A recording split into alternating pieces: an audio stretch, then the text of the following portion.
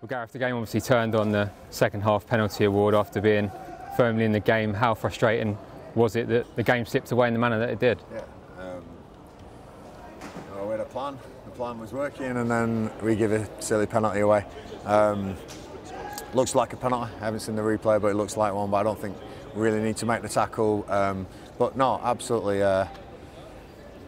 It was there. It was working. You know, we had that. We got frustrated. The fans were frustrated. You know, and the West Brom fans. And then all of a sudden it turns on that moment.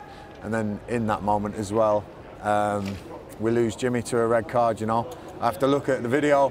The referee said he's got involved in something around the penalty spot, and he's already on a yellow. And you know, it's naive if he has. Very naive. You know, disappointing. But obviously, you know, it's going that way at the moment, and losing Jake at half-time, again, another blow. It just seems to be going against me at the moment, but listen, I'm a fighter. We'll fight our way out of this. I've said this all along, you know, we will fight our way out of this. It's the only way. It's the only way. It's what we've got to do now.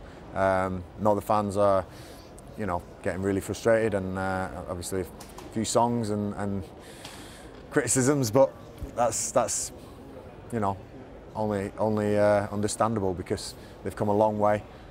I think we had some good moments in the first half, you know, some breakaway moments which were good. Second half, we had a plan to ease the pressure, move forward, and it's very similar to last year, what kept us up, you know, Burnley and Stoke, but you can't do it with 10 men, and you can't do it with giving penalties away, you know, that's tough. But listen, I'll back the lads, I always will, and I'll keep going. I'll get them ready for Saturday now, but I think we're missing one or two, which again is really, really going to be tough. But it's not effort, it's not football tonight, it's silly things that have cost us.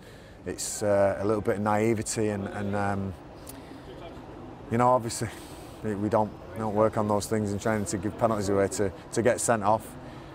We work in a system with 11 men. We're trying to get things. I tried to introduce Sinks later on, and Chrissy, we both looked okay.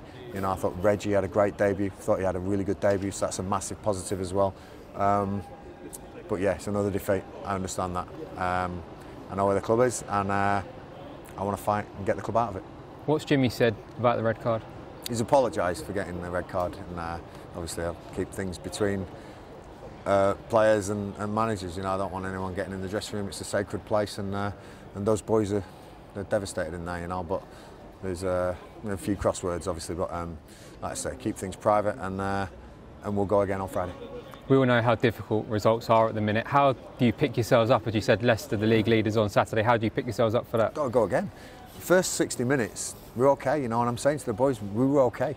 It's a crazy penalty and a crazy moment during the penalty that's really told the tale of the game tonight. And because I didn't see them really hurting us. You know, I don't think they had a shot on target until the penalty, and that's something we tried to do, frustrate them. You know, and the West Brom, they're a good side. They got big players. You know, got players on big money here, and sometimes, you know, they're better than you, so you have to find ways. And tonight we didn't find a way. We made some silly errors that weren't football related, you know, and that's the biggest disappointment for me. Jake Clark-Salter came off at half-time, like you mentioned. What seemed to be out of him? Yeah, we'll see again. I don't want to, you know, step on the toes of the medical staff, so we'll assess. I was just told at half-time he has to come off, and obviously that hurt us because I think Jake's been really good lately and scored a great goal on Saturday, and you know was a threat tonight. But again, unfortunate to lose him. Leicester now on Saturday. Jimmy Dunn suspended after his red card. How are options looking at centre back? Yeah, obviously Steve Cook's close, but you know, we won't risk anyone.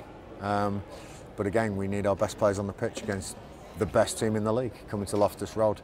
It's going to be tough, you know. It's going to be tough, and I know that the atmosphere is probably going to be one of frustration. But can we get behind the boys? There's nothing to lose, you know. There's nothing to lose. It's bad, but it can get better. Believe me. We need to all pull together. We need to all get together, and we all need to get behind these boys because they're hurting on the pitch. You know, I'm hurting. My staff are hurting. We're trying our best, and sometimes your best isn't good enough, and other teams are better. Leicester are a good side, they're a Premier League outfit, but there's no reason we can't beat them at home. I'll be going for that, and hopefully we can do it.